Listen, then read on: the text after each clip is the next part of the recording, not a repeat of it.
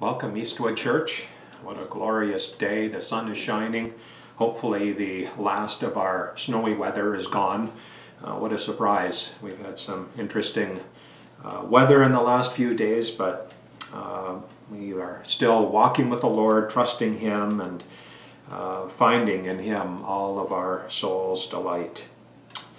Our church-wide focus over the last week has been looking for some way that we can be have a ministry to others, serving others, doing some act of kindness for them. Now, this week, we would like you to publicly encourage your neighborhood by putting a sign in your window, perhaps a verse or some words of encouragement. Perhaps find a new way to show Christ to your neighbors that we haven't thought of, and share it either on our YouTube page or on our Facebook page. Would love to see how you are showing Christ to your neighborhood. So may God help us and bless us as we seek to be salt and light to our community. Our hymn for the day is Ye Servants of God, speaking of the glories of our Lord Jesus Christ. Ye servants of God, your Master proclaim, and publish abroad his wonderful name. The name all victorious of Jesus extol, his kingdom is glorious and rules over all. God ruleth on high, almighty to save, and still he is nigh, his presence we have. The great congregation his triumph shall sing, ascribing salvation to Jesus our King. Salvation to God who sits on the throne. Let all cry aloud and honor the Son. The praises of Jesus the angels proclaim, fall down on their faces and worship the Lamb. Then let us adore and give him his right, all glory and power, and wisdom and might, all honor and blessing with angels above, and thanks never ceasing for infinite love. Oh, brothers and sisters, what a great privilege we have to be called sons and daughters of our God. And may that be our encouragement. No matter what our circumstances may be, let us remember that we are children of the King. And we are simply passing through this life, and we are on our way to an eternity with our God, to rule with Him. What an amazing prospect we have, and how that should encourage us in our thinking in the midst of any troubles or trials that we may be going through at this time. Our verse for the day is 2 Peter chapter 3 and verse 18.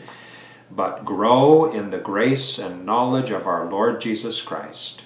Oh, that may that be our attitude, that we might always be growing, always maturing, knowing more and more of our Lord and Savior Jesus Christ each day.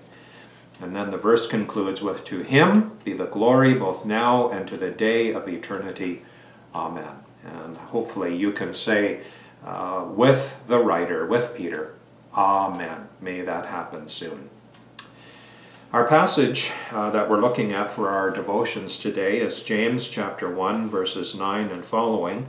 And if all goes well, we'll go to verse 12.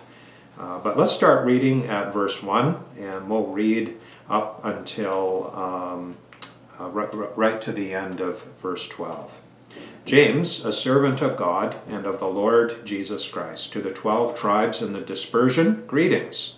Count it all joy, my brothers, when you meet trials of various kinds, for you know that the testing of your faith produces steadfastness. And let steadfastness have its full effect, that you may be perfect and complete, lacking in nothing. If any of you lacks wisdom, let him ask God, who gives generously to all without reproach, and it will be given him. But let him ask in faith, with no doubting. For the one who doubts is like a wave of the sea that is driven and tossed by the wind. For that person must not suppose that he will receive anything from the Lord. He is a double-minded man, unstable in all his ways. Let the lowly brother boast in his exaltation, and the rich in his humiliation. Because, like a flower of the grass, he will pass away. For the sun rises with its scorching heat and withers the grass. Its flower falls, and its beauty perishes. So also will the rich man fade away in the midst of his pursuits. Blessed is the man who remains steadfast under trial, for when he has stood the test, he will receive the crown of life which God has promised to those who love him. And now, Lord, as we look into your word, how we pray that you would speak to us. Lord, as we draw near to you, we pray that you would draw near to us, that you would speak to us, that you would encourage us, that you would give to us whatever we need as we come to your word. Lord, we hunger and thirst for you. We want to know more of you. We want to grow and mature in our walk with you. And so, our Father, we ask that you will help us and sustain us and work in us. In Jesus' name, amen. All right, verse 9. Let the lowly brother boast in his exaltation. Now, in these verses, we see both the rich and the poor. Now, the poor man here is told to boast in his exaltation. And this word refers to pride in a privilege or a possession. And this is a legitimate pride. This is not a sinful pride. So, although this individual has little in this world, he can rejoice in his spiritual standing before God by grace and the hope which that brings. And he's also looking forward and remembering and keeping in mind that he is headed for glory. He's going to receive the crown of righteousness. God is going to bless him, and he's going to experience wonderful promises fulfilled as he lives with his Lord and Savior. Then, in verse 10, we have a move to the rich man. And the rich in his humiliation, because, like a flower of the grass, he will pass away. So, where the poor man might look at himself and despair because of his poverty, he is encouraged to remember the great gift that he's been given. And the rich, who might be tempted to take pride in his wealth, is advised to remember that those riches are soon going to pass away. He's going to leave them all behind. So this reverse in verse 10 refers to the rich believers being brought low by the troubles and trials of this life. And these experiences help him rejoice and realize that genuine happiness and contentment depend on the true riches of God's grace, not earthly wealth. Now, as you and I read this, there are two things that we have to keep in mind. First of all, our first temptation is to compare ourselves with others here in Canada. So I might look at myself and compare myself to someone else who has much more than I do and think that I am poor. And someone might do that with me. Somebody might have less than I do and compare themselves to me and think that I'm rich and they're poor. And so, and then on the other hand, we can look at, say, our brothers and sisters who live in countries where they have much, much less than we do. They might look at any of us, even the poor in Canada, live like kings compared to them. So we need to keep these things in mind, how careful we need to be not to compare ourselves with others. That's not the purpose of these two verses. We need to look at our own situation. And if you are feeling like you are financially pressed and you're in need and you're discouraged or dismayed because of your situation, James' counsel to you is to remember that you're a child of God. And as a child of God, he has promised to meet all of your needs. He's going to care for you. He's going to watch over you. He may not make you rich. That may not be his purpose for you. But you're going to be, he wants you to be, any Christian can be rich in grace. And find that no matter what our circumstances are, we can be joyful and happy. And then on the other hand, the rich. Oh, how careful the rich need to be that they do not set their hearts on those things. What a great danger this is. It's a danger in our culture. It's a danger for all of us, brothers and sisters, that we can start trusting in our things. And that's where our confidence lies instead of in him alone. And this is also one of the reasons why God gives us trials. Those trials make us see or remind us that these things are not what make us happy.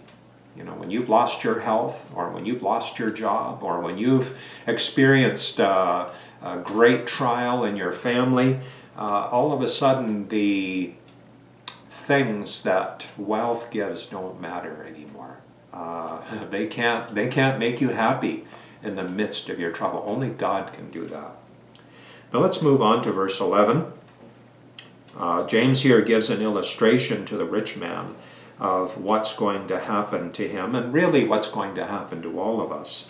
For the sun rises with its scorching heat and withers the grass, its flower falls and its beauty perishes. So will the rich man fade away in the midst of his pursuits.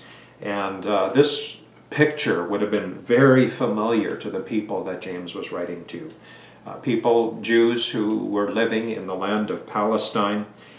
In the spring, the land would be covered with flowers, and then eventually the heat of summer would come, hot, just a blistering hot wind that just within a day or so would turn the grass brown and cause all the flowers to wilt and die.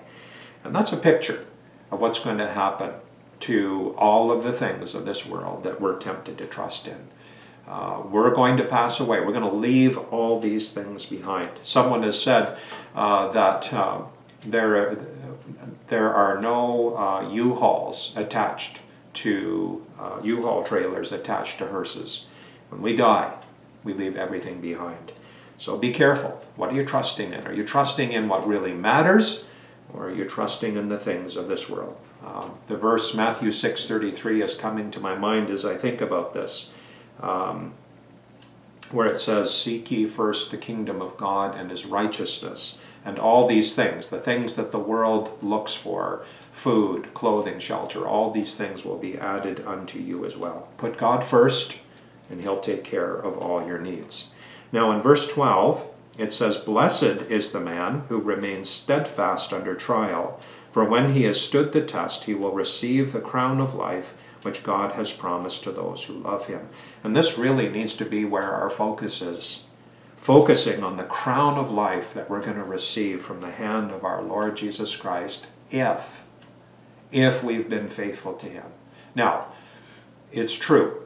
There are Christians who are going to stand before God and have nothing because they did not seek first God's kingdom and his righteousness. They set their desires on affections, on other things. They're going to be saved, as it were, by the skin of their teeth. They're still going to receive the crown of life, but there are going to be very few rewards for them. And how I pray, I trust it's your heart that when you stand before the Lord, you want to receive not just eternal life, but great blessings, great favors, great rewards, because you've been faithful to the Lord in this life. You have served him. He's your master. He's your Lord. You've walked with him and you've sought to obey him. And God, or the Lord Jesus Christ, is going to reward us for that. Many parables that Jesus told speak of that the servant who is faithful receives much, and the servant who is not faithful, even what he has, is taken away. Now, the other thing that we should notice is that in this verse we pick up where James started in verses 1 and 2, where he said, "Count it all joy, my brothers, when you meet trials of various kinds, for you know that the testing of your faith produces steadfastness, and let steadfastness have its full effect, that you may be perfect and complete, lacking in nothing." So he says in verse 12, "Blessed is the man who remains steadfast." We not only need to start that way, brothers and sisters, but we need to finish. We need to run to win. How sad it is that many who claim Jesus as their Savior and Lord are sitting on the sidelines, or they're in the stands. They're not engaged. They're not in the battle. They're not serving Christ. They're not putting him first in their daily life. May that not be true of us. And if it has become true of you, my prayer for you is that you'll pay heed to this and remember, start setting your hopes and your desires on what is in front of us. So Yes, we're going to experience some difficult trials in this life, but God's going to use those trials, as it says in verses 2, 3, and 4, to perfect us and complete us. And we're going to be able to stand before the Lord someday. And brothers and sisters, He's going to reward us, not just for how we worked for Him, but for being steadfast in the midst of trials, for enduring those trials, for doing so with gladness and joy because our hope has been in Him. Oh, we have a great Savior, one whose hands are open with great rewards and blessings for those who put Him first and walk with Him. And you know, there are not just eternal rewards for people like that. There's temporal rewards. Our Lord strengthens us, encourages us, and comes near to us in the midst of our troubles and trials in ways that we don't experience at other times. They're very, very precious, even though the times can be extremely difficult and trying. So let's learn from this, brothers and sisters. Let's, if you find yourself in a place of need, rejoice in what the promises that have been given to you and the rewards that our Lord has if you remain faithful. If you have much, don't set your hearts upon them. And I think that could apply to all of us. We do have much compared to most of the rest of the world. Oh, may we not be found trusting in the things that we have.